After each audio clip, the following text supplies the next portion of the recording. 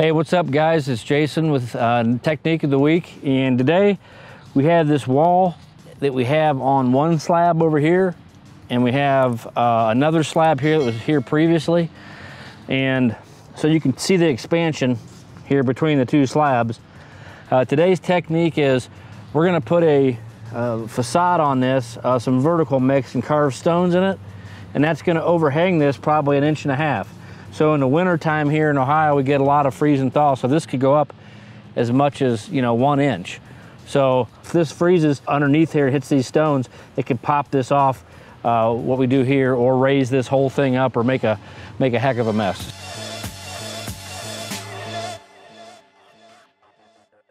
In order to make a gap down there at the bottom, we're going to use this 1-inch foam, and we're going to put it and lay it flat here.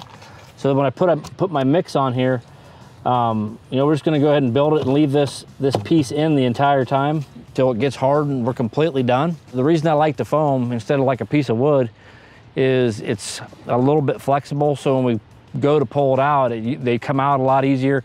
If we for some reason can't get it out, we can always take like a knife or something and score, cut this off flush wherever that is and kind of score it and be able to pull it out. So what that's going to do is just leave that 1-inch gap, and it's going to leave that void underneath there where you're not going to be able to see it very good, but it's going to make our lives a lot easier. We don't have to come back and fix this if it decides to move around like that. So that's it for this week's Technique of the Week. Thanks so much for watching. We really appreciate it, and hope you guys have a great Friday, and keep up the good work. We'll talk to you next time.